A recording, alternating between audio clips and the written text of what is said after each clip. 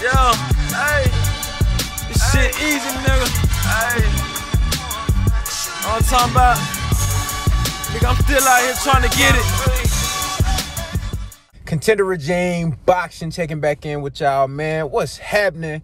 I just want to talk about Keith Thurman, man. Keith one-time Thurman, bruh.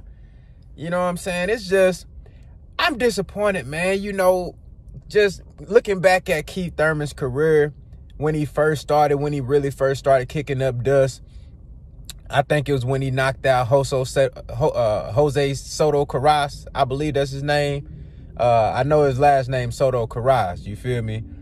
And you dig what I'm saying? It was like Keith Thurman was this guy fresh on the scene, killing shit, talking big shit, you know, ready to take on all comers.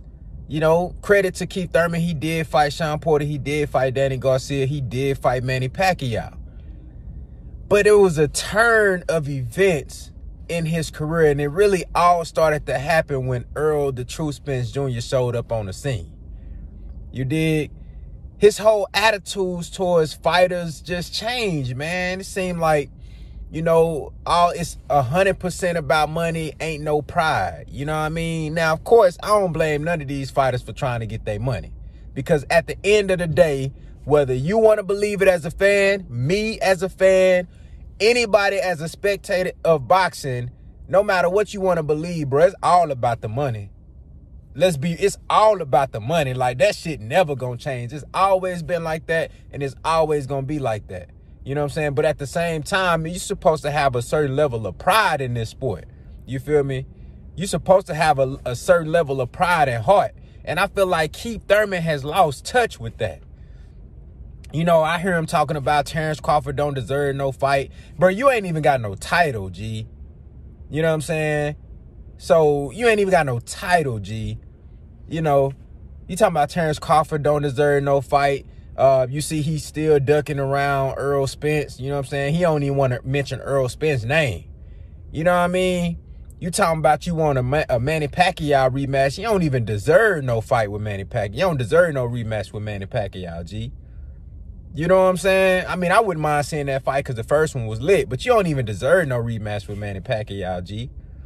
It's kind of crazy to me, man. Like, how this man, you know, his whole attitude changed. I remember when he was getting at Paulie Malignaggi at the press conference. You better not duck me, son. You better not duck me, thun. Y'all remember that shit, man. Come on, dog. Like, I don't understand, bro. Like, you was coming at Paulie Malignaggi neck, G. Now it's like your whole attitude changed. I used to be a fan, like a big fan of Keith Thurman, man. I like Keith Thurman. I think he good for the game. I like his outside the ring antics. I like how the man vocalized his opinions. He talk good shit. I like that about Keith Thurman. You know what I'm saying? You need that. You need character in the sport of boxing. It's entertainment at the end of the day. You need that. But man, like, the heart and the pride is gone with the brother Keith Thurman. You know, all these brothers out here trying to get they money. Everybody out here trying to get their bag. If they tell you they not, they lying. So we understand that. But you got to have a certain level of pride in this shit, man. You got to have a certain level of pride. And I think the brother Keith Thurman has lost that. And I doubt that we'll ever get that back. You dig what I'm saying? I don't understand, man. Did Earl Spence spook this man that much? To where he changed his whole ideology behind, you know, what makes a fighter. Because it used to be, don't duck me, I'm one time, KOs for life.